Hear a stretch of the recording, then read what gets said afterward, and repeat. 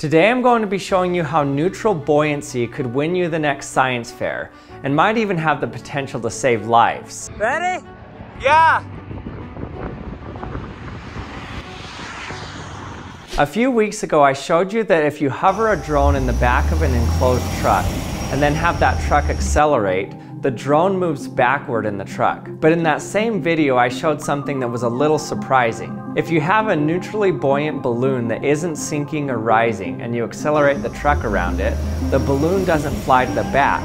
Even though it has a mass of 17 grams, it just stays in the exact same spot as if it were stuck in a gel or something.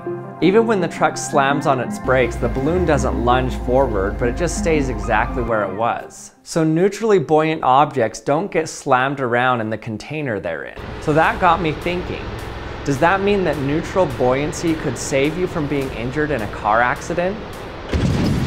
In car accidents, a lot of injuries happen because one part of your body is accelerating or decelerating at a rate faster than other parts of your body. So you end up with broken bones and serious deformative injuries. But if you were neutrally buoyant in the vehicle, then all parts of your body would decelerate at the same rate. Would that save you? Well, to test this, we're going to be doing an egg drop. But in this egg drop, we aren't going to be patting it and trying to decrease the impact. Instead, we're just going to suspend our egg in a fluid that has the same average density as the egg, so that it's neutrally buoyant. We need the fluid to be the same density. If we don't get it just right, then when an acceleration happens, if the fluid is too dense, the egg will move to the front of the container during acceleration. If the fluid isn't dense enough, the egg will move to the back of the container. So to fine-tune our fluid, I'm going to use water and keep adding salt until the egg doesn't sink or float. And each time you do this, it needs to be fine-tuned to the egg because each egg has a slightly different density. As I add the salt, eventually we'll get to a point where the egg neither sinks to the bottom nor rises to the top. Okay, that is pretty close to perfect if you ask me. It's just floating right in the middle there. Very similar to my balloon in the truck. When it's neutrally buoyant, it acts as though it's in zero gravity. In fact, this is how astronauts train to be in space. They get in a suit that makes them the same average density as the water. Now that we have our liquid that's the same density as our egg, we need to fill up a container that has no bubbles in it. If there are any bubbles, they'll move around and cause the egg to move around. So first let's start off with a small drop in a clear container and see if the egg breaks or just stays put, moving along with the container. If we drop it in slow motion, you can see how during the impact, the egg just moves exactly along with the bottle and the water in the bottle. So the egg can't crack because there's no stress points pushing on the shell that would make it crack. But let's see if we can go even higher. Let's do an 8-foot drop and see if the egg cracks. Okay, this doesn't seem like it should work. There's no way. 3, 2, 1.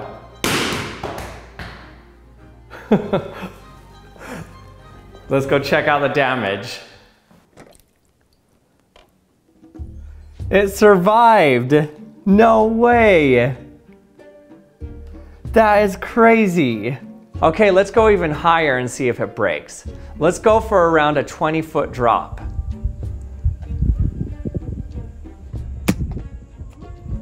Okay, let's see if this is broken or not.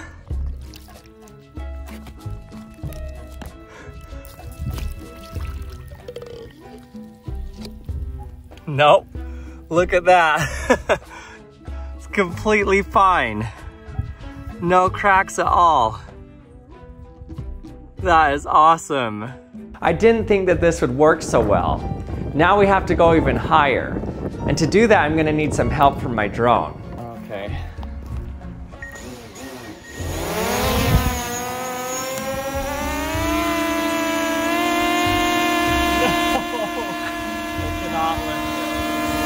So what do we do now?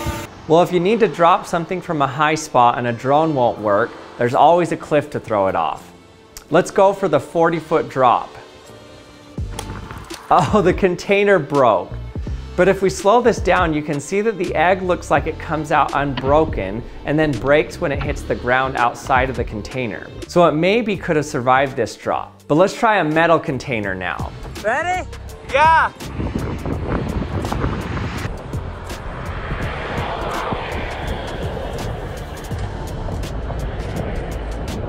Okay, will the egg still be alive. Oh, it didn't work. So I think the problem here is that the container isn't much bigger than the egg. So if the egg is touching anywhere near the sides of the container itself can strike the eggshell, causing the eggshell to break. In this slow motion footage with the clear tube and a lower drop, you can see how the sides of the container strike the egg, making it move really fast. So I imagine that if we had a much bigger container so that the egg isn't near the sides, then it could survive this. So it seems that neutral buoyancy definitely has some potential to save us from high impacts. But would it really? This whole time we've been looking at whether or not the egg broke, but we've forgotten the most important part. What's happening inside the egg? Well, let's bang this egg around in the salt water and then crack it open and see what it looks like compared to an egg that hasn't been shaken around.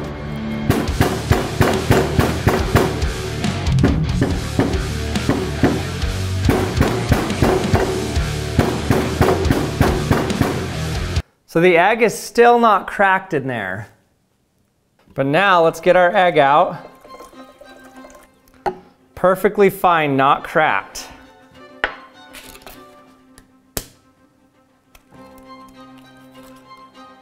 It looks like we have a perfectly mixed egg now. So the egg white and the yolk are completely mixed together. So even though the eggshell didn't crack, the inside was completely destroyed. So this is a good representation of how strong accelerations and impacts are harmful and deadly even when your body is properly restrained. The egg white is slightly more dense than the egg yolk, so the egg white will move forward during impact, and the yolk will move backward. Additionally, there's a little air pocket in the egg that will want to move in the opposite direction of both the yolk and the white.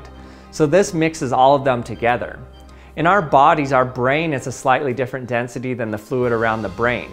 The lungs are filled with air and all your organs are slightly different densities. So any impact is going to make all the organs move around inside of you. So please don't try to fill your car with salt water to become neutrally buoyant to save you from any crashes. If you try this for an egg drop in the science fair, you can note that water by itself without salt also works pretty well, since it's near the buoyancy of the egg already. But notice in this slow motion footage with regular water how the egg does move downward during impact. So it's definitely plausible that neutral buoyancy can protect an egg from breaking during an egg drop, especially if you add padding to the container.